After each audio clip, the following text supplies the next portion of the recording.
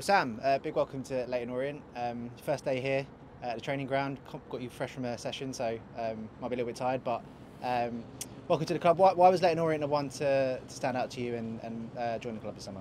Yeah, firstly, thank you for the welcome.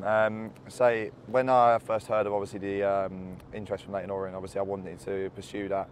I think coming from like part-time team and obviously knowing that there's a full-time interest, like that was a massive aim of mine to try and get back into the full-time football. And like I say, Leyton Orient obviously had a really successful last season, and fingers crossed it can be another successful one this year as well. In terms of your kind of background as a player, obviously academy football was a big part of it. Like I say, you cut your teeth a lot in non-league as well. So tell us a bit about your story and how you got back to here. Yeah, so obviously I started kind of my academy journey probably more over this way anyway. So obviously I'm familiar with these routes at West Ham. Spent about 10 years there before moving on to a few years at Watford. I had a choice to probably stay at Watford. I wanted to kind of venture into the senior football route at non-league, and got the opportunity at Woking, which, being honest, didn't work out. So then obviously kind of went down the route about playing games, from Horsham racking up 60 odd games to then Wealdstone last year racking up even more. Now I find myself at this position probably stronger than when I was in academy football.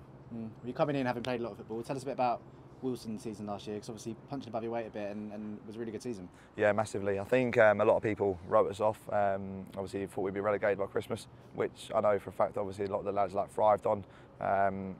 Everyone expected us to go down. Tried to play obviously the right way, in my opinion now. Like a lot of the ball, especially for me now as a goalkeeper, now you've got to be good with your feet. And obviously got the opportunity to obviously progress with that as well, which I think has kind of probably helped land this move here as well.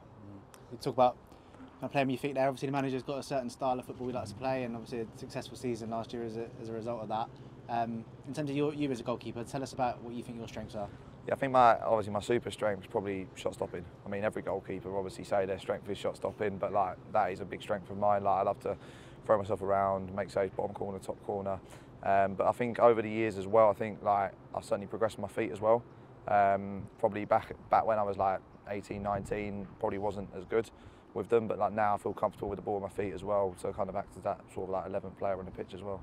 You have had your first day training here today with the new lads and new goalkeeper coach Simon Royce. Tell us a bit about that. How was that, and how have you come through it? Yeah, it was tough. I mean, don't get me wrong, it was tough. Like obviously going from part-time to full-time was again big eye-opener, but loved every minute of it. Being on the grass, like I say, knew the team. Obviously, I've heard things about the change room that it's obviously a really good change room, and you can see that already.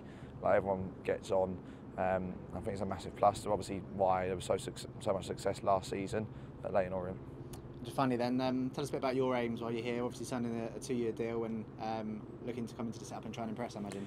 Yeah, I think that's the thing. I think come into the setup and impress and try and kick on again. Like obviously I've been fortunate enough the last 2 years that I've kicked on quite drastically, probably more than I thought I would, if I'm being totally honest.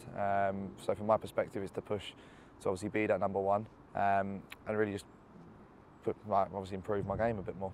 Brilliant. Well, Sam, welcome to the club and wish you all the best. Thank you.